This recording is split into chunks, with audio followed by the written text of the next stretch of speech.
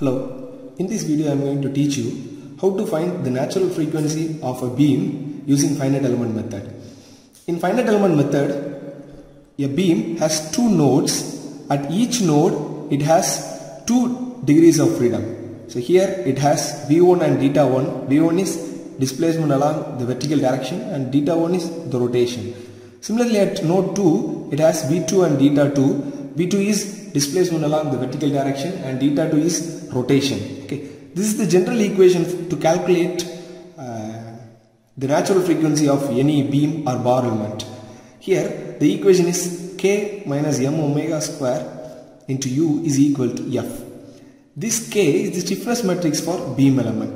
This is the equation for stiffness matrix of beam element. Here this E is Young's modulus, I is the moment of inertia, L is the length of each element.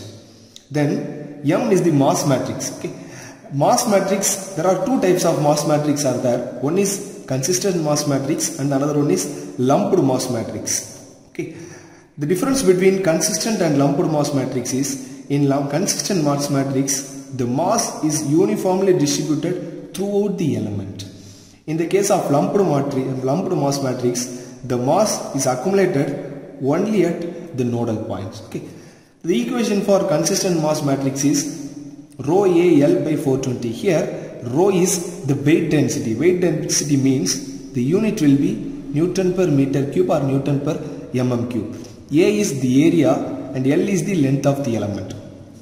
At lumped mass matrix, rho A L divided by 2. Here also the rho is weight density, which means it is Newton per meter cube, and A is area, L is the length of the element. Okay, so these are all the basics about beam elements. Okay, mostly we may have a fixed beam.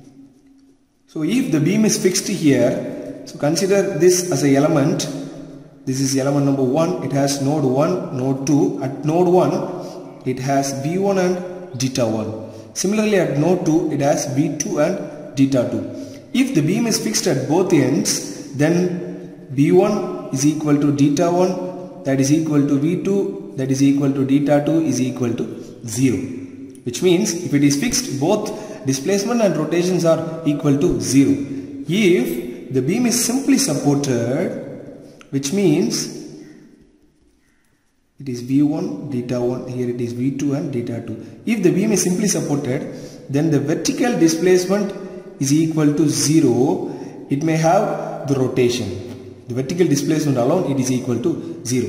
Now this is an example problem. Here the question is, consider a fixed beam of length 1 meter, Young's modulus is given, area of cross section is given, moment of inertia is given and the density is given. Now the given data are length is equal to 1 meter, Young's modulus is 2 into 10 power 11 Newton per meter square, the area of cross section is 30 into 10 power minus 3 meter square. The moment of inertia is actually given in mm power 4.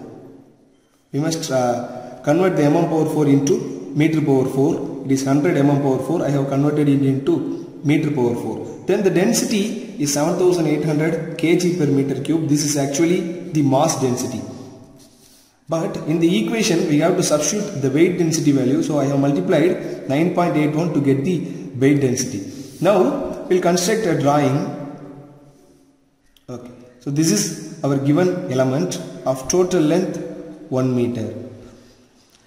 I am going to split this 1 meter into 2 regular elements. So this is element number 1 and this is element number 2. The node numbers are 1, 2 and 3. At node 1 the degrees of freedoms are V1 and theta 1. Here it is V2, theta 2 and at node 3 it is V3 and theta 3. Okay, so first step to solve the problem is to find the stiffness matrix.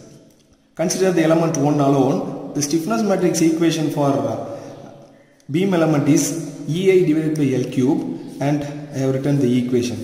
For node 1, for element 1, the E is 2 into 10 power 11, that is given in your problem, and I is given, L is given. Substitute the value of length and calculate the stiffness matrix for element 1. Okay. So here the properties are same for both element 1 and element 2. So we will get the same stiffness matrix for element 2 also. Okay, so now to simplify the assembly purpose, you must number the stiffness matrix. So the node, the element 1 has 4 degrees of freedom. Here you can see that it is V1 theta 1 and V2 theta 2. So I am going to write V1 theta 1, V2 and theta 2. Similarly here also it is V1 theta 1, V2 and theta 2. The element 2 has V2 theta 2 and V3 theta 3. So in the stiffness matrix for element 2 we'll write V2 theta 2, V3 theta 3, V2 theta 2, V3 and theta 3. So now we have calculated the stiffness matrix for element 1 and element 2. The next step is to assemble the stiffness matrix. The beam has 6 degrees of freedom, so the global stiffness matrix size will be 6 cross 4. Now I am going to assemble the stiffness matrix.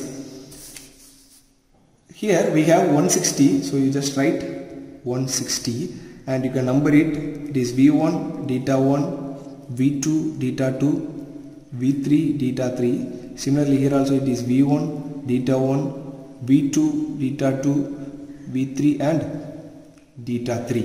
Okay, so first consider the element 1. The V1 is 12. So write 12 here. Then V1 theta 1 is 3. V1 V2 is minus 12. V1 theta 2 is 3. Similarly we have theta 1 V1 is 3. Theta 1 is 1. Theta 1 V2 is minus 3. Theta 1 theta 2 is 0.5. So similarly you just write all the values here. Theta 2 V1 is 3. It is minus 0.5, minus 3 and 1. Now consider the element 2. So here we have V2 is 12. Already we have a value for V2, so you just add the value. It is 12 plus 2. Then V2 theta 2 is 3. So it is plus 3. Then we have minus 12, 3. Then we have plus 3, plus 1, minus 3, 0.5. Minus 12, minus 3, 12, minus 3, 3, 0.5, minus 3 and 1. Put 0 in the remaining cells. Okay. So now we have assembled the stiffness matrix. The next step is calculation of mass matrix. So the first mass matrix, it is for element 1. So the mass matrix, here I have considered the lumped mass matrix. So in the problem they have not specified any mass matrix. If it is not specified, we can select any one of the equations. So here for simplicity I have considered the lumped mass matrix. The equation is rho AL by 2 and a 4 cross 4 matrix. The rho is weight density, A is area, L is the length of the element. For element 1, the rho is given, A is given, L it is 0.5 because I have splitted the overall beam into 2 elements, so it is 0.5 and 0.5. So we can substitute all the values, then we will get a matrix like this: 57.38, 0, 0, 0, 0, 57.38, 0.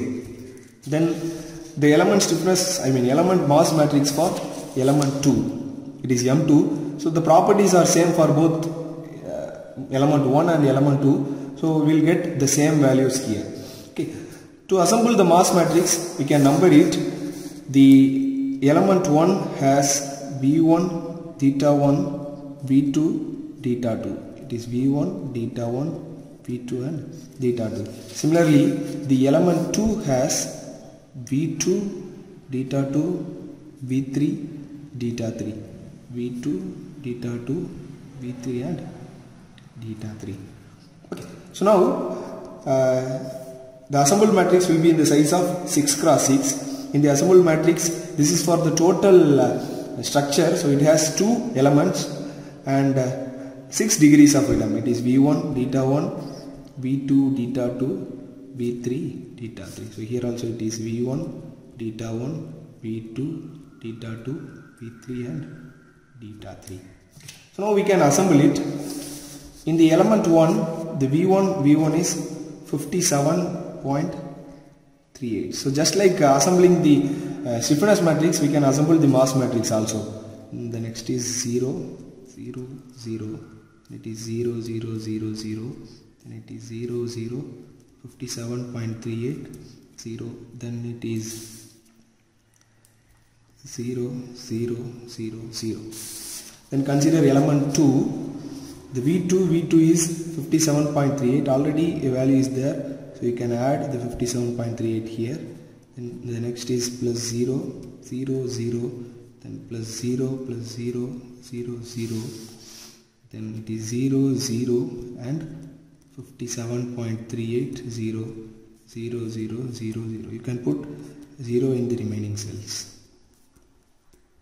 Okay. Now the global matrix is K minus omega square m into U is equal to 0. So actually there is no external forces here, so I have marked the force vector value as 0.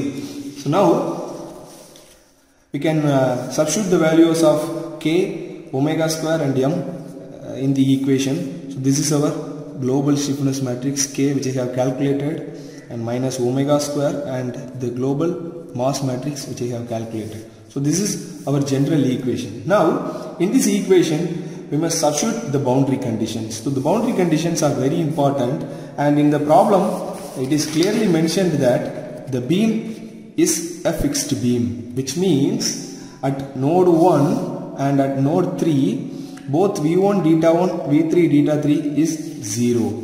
So here the boundary conditions are, since the beam is fixed, the boundary conditions are V1 is equal to theta 1 is equal to V3 is equal to theta 3 is equal to 0.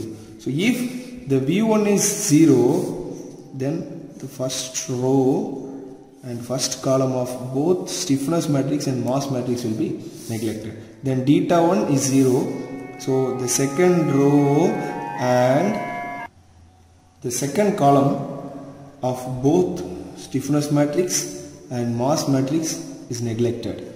Then V3 is 0, which means the fifth row and the fifth column of both stiffness matrix and mass matrix is neglected. Then theta 3 is 0, which means the sixth row and sixth column of both stiffness matrix and mass matrix is neglected. Now you can write the remaining things, that is 160, 24, 24, 0, 0 and 2, 24, 0, 0, 2 minus omega square into 114.7, 0, 0, 0, 0. It is 114.7, 0, 0, 0 into V2 theta 2 is equal to 0. So now to find the solution for this equation, I am going to take the determinant value is equal to 0. So determinant of 160 into your K matrix, then minus omega square into your mass matrix is equal to 0. Now we can multiply the 160 inside the matrix, you will get a matrix like this. Then by finding the determinant of this 2 cross 2 matrix, we can find out the value for omega. So this is the value for omega. Omega is equal to 5.785 radian per second. So this is how we have to calculate the natural frequency for a beam element. In the same manner, we can also calculate the natural frequency for the beam element using consistent mass matrix also. So I have uploaded the notes for calculating the natural frequency by using consistent mass matrix in the description. You can also refer that. The first step is calculation of K matrix for element 1, then for element 2, then the global K matrix.